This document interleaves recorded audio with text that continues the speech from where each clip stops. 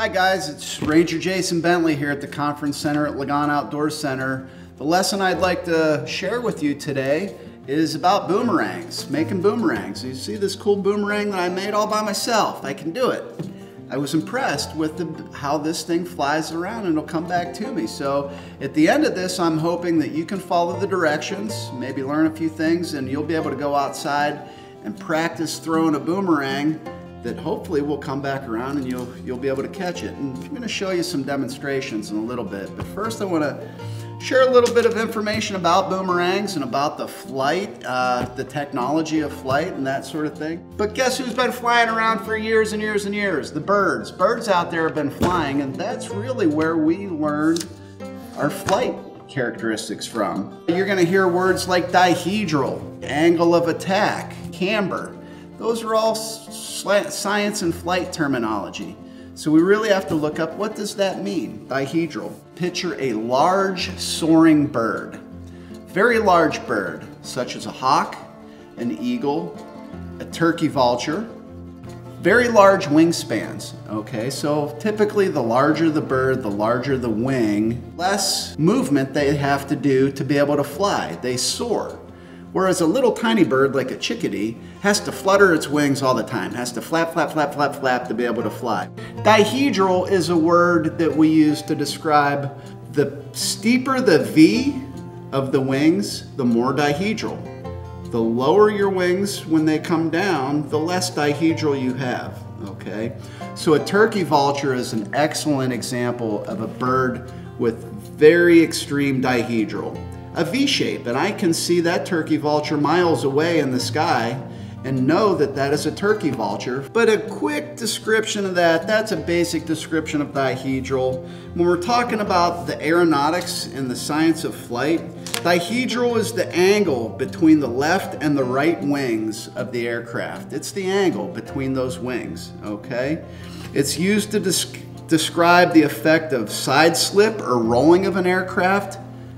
It really means it gives more control to that bird or to that aircraft when it's going into these turns, okay? As more stability. It cuts into the air a little bit better. It gives you a better angle of attack with that dihedral. So what is angle of attack? Basically the angle of attack, if the wind is coming directly at you and your angle is down or up, that's difference on your angle of attack. And then camber is another term that you should know from this. Camber. What does camber mean when it comes to lift and flying?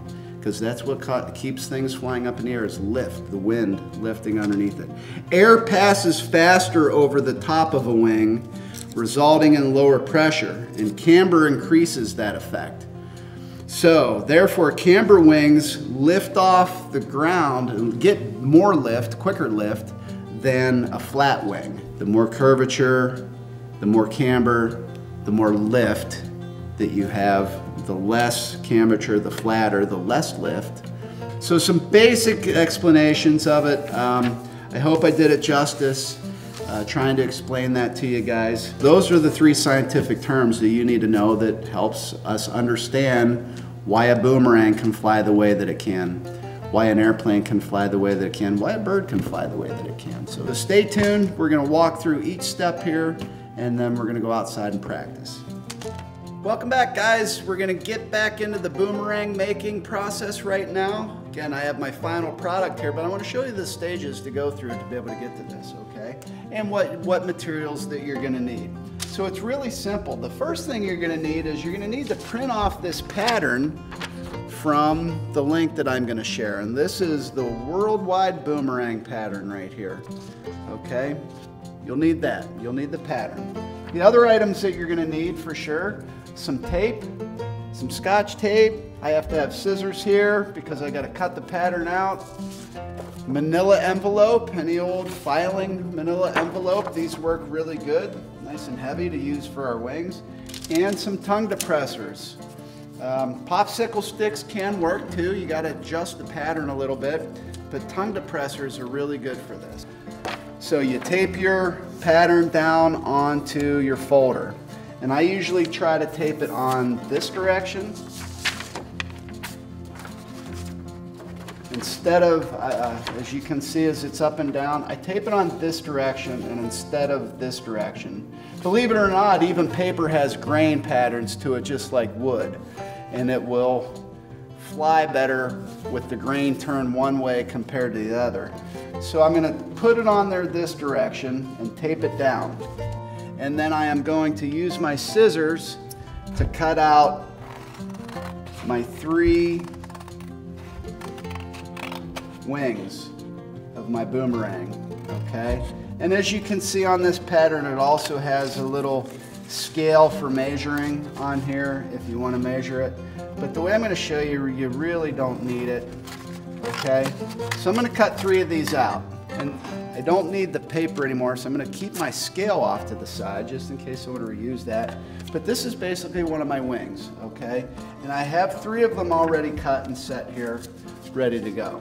Okay, we're going to bend our wing down. So what we do is we use our popsicle stick to get our wings set where they need to go, all right? Okay, so I have my 3 pieces that I cut out that are going to be the wings, and I have my 3 tongue depressors here, and I have my pattern set down. If you notice, I have a penny taped down into the center of that pattern where the tongue depressors are going to be overlapped with one another. Well, Ranger Jason, why do I have a penny in here? This penny is going to help with our dihedral. Remember I was telling you about the wings, the V in the wings, the dihedral? This is going to help give us the proper dihedral if I tape a penny down on there. You can do it without taping a penny down. You're just going to have to bend your wings into shape to get the proper dihedral, the proper angle on there. Okay, so the penny is taped down. I am going to take 1 tongue depressor and I'm going to mark a T on it so I know this is the top. This is the top of the where I need to hold on to it for throwing. If you notice, my finished product already has that T on there. So that's the top. I'm going to start by laying these out on my pattern. T-shape down facing the penny, okay? And just hold it in place. Now, if you're worried about it moving, you can do something like this and just take a piece of tape and hold it on there in place to keep it from moving. Okay, so I've got my first one set. The next 2 are going to get glued together with a hot glue gun, okay? So if you're using a hot glue gun, make sure that you have permission to do so, you're not touching the ends. You can also do this with just regular school glue, just like an Elmer's glue, a white glue. It's going to take a lot longer for that to set up and dry than by using a hot glue gun. So that's why I'm using the hot glue gun. It goes a lot quicker. So I'm going to glue these 2 down in order. I'm going to put a dab of glue here on this one. And you got to move quick because it starts to dry. And then as I set this one down, I'm going to add more glue on it for the top one. And I'm going to follow my pattern and I'm going to set these sticks right along the lines of the pattern and have them all overlapping right in the center, basically right over top of that penny. And then I'm just going to hold it there for a minute and let it start to set up and dry. Okay, it won't take very long for that to dry. All right. And then I'm going to push the ends back down towards the table, which is going to give us our dihedral. That's why we have our penny under there. I'm going to stick the ends back down there. All right, so while we're allowing that to dry, what I'm going to do is I'm going to start working on my wings, my patterns, with an extra tongue depressor, okay? So these pieces that we cut out of our folder, what we want to do, there's a left-handed way and a right-handed way to make this, depending on which arm you throw with. I'm going to first show you the right-handed way, and then I'll show you how to set this up if you're a lefty also, okay? It works the same way, just you have to reverse it around a little bit. So we're going to get our wings bent in shape. My tongue depressor, I'm going to stick one end up to the end of the tongue depressor, and I'm going to fold this over basically the width of the tongue depressor, the same width. You can see this line comes down along the same width as my tongue depressor. Okay, now I'm just going to fold that over and make a crease. Okay, just make a crease on that. And I'm gonna do that with all of them.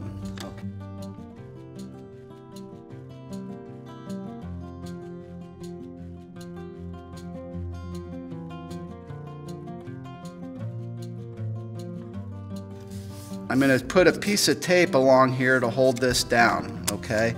I'm not going to tape this into place yet. I'm going to set the tape that this can still pull out, okay? Because that's going to be the difference between us setting this up left-handed to right-hand. I don't want to tape this down quite yet, but I'm going to leave it in there for now so I can get these pieces taped down. I find it's easier to use two little pieces instead of one big long piece on here, because it doesn't quite hold.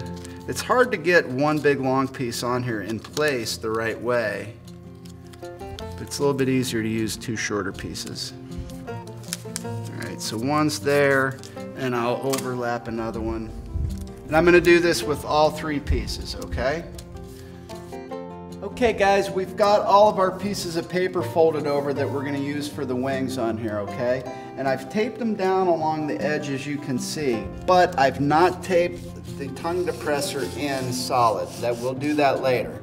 Again, because we haven't determined if we're gonna make this for right-handed or left-handed yet.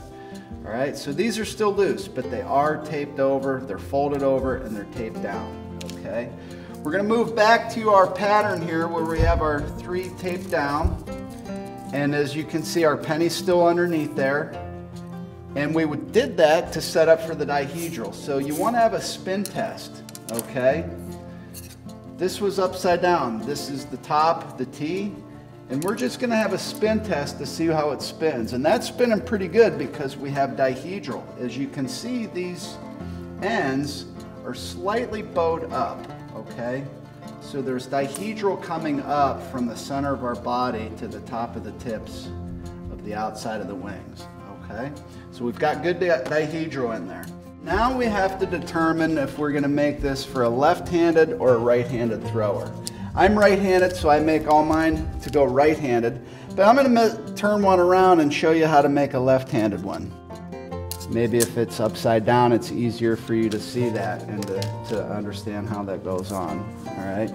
So for a right-handed thrower, if you have it upside down, the wing is gonna slide onto there to the end, and then we would tape that down. That's for a right-handed thrower.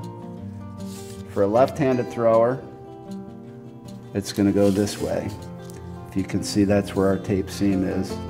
And it's going to come all the way out to the end of the stick, and we'll tape it down that way. I tried one with glue, I tried one with tape. To me, the ones with tape seem to work a little bit easier. So I'm just going to tape these down to the end. And again, you want this tongue depressor popsicle step coming up right to the very end of our wing before it stops. We don't want it sticking out beyond that. We want it right about to the end. And I'm going to fold a piece of tape over there to just hold it in place. And I'm just going to put a little piece of tape here at the bottom to hold those in place of where they need to be. And there we made the worldwide boomerang pattern. Pretty simple. It only took a few minutes to make it. Let's go outside and I'm going to teach you some skills on how to throw it. Hey guys, we're outside and we've brought our boomerangs. I have 3 of them that I've made here. We're gonna try them all out. My first one that I made had a little bit more glue on it, was a little bit heavier. I don't think my dihedral was set just right because it was flying very erratically and it wasn't coming back to me. I also learned that I wasn't holding it the right way and releasing it the right way and trying to throw it the right way. So there is a certain way that's better than others to throw this. So when you're throwing a boomerang, doesn't matter if you're a lefty or a righty. I'll show you the right-handed way first, but it's good to have your arm up over your head in this direction. You want to hold on to the boomerang at the ends of your foils here at the very end. You see your T for the top, that should be facing you. T's facing you, and you just hold on to one end of them like this, and that's how you throw it.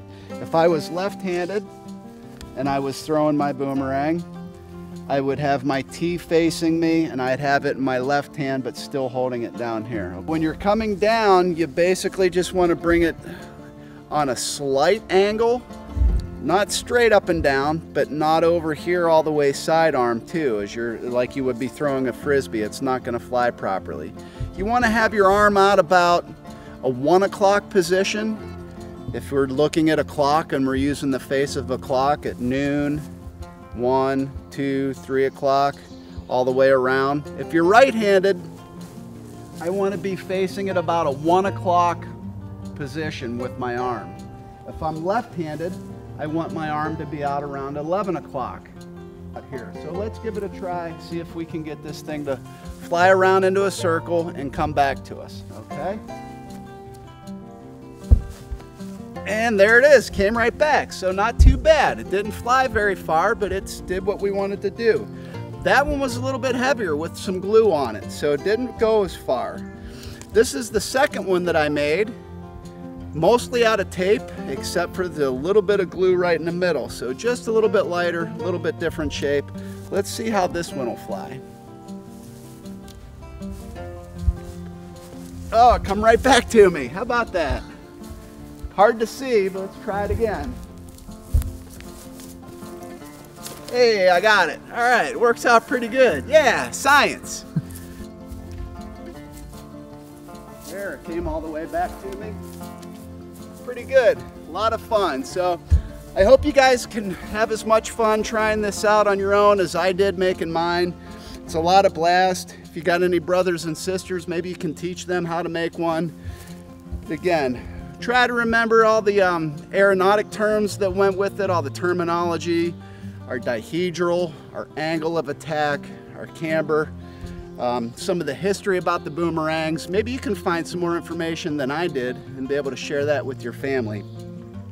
Make sure you get permission to get the office supplies out, get your manila envelopes, tongue depressors, use a glue gun, all that sort of thing. And again, if you need help with that, don't be afraid to ask one of the adults, okay? Good luck. Let me know how your boomerang turned out.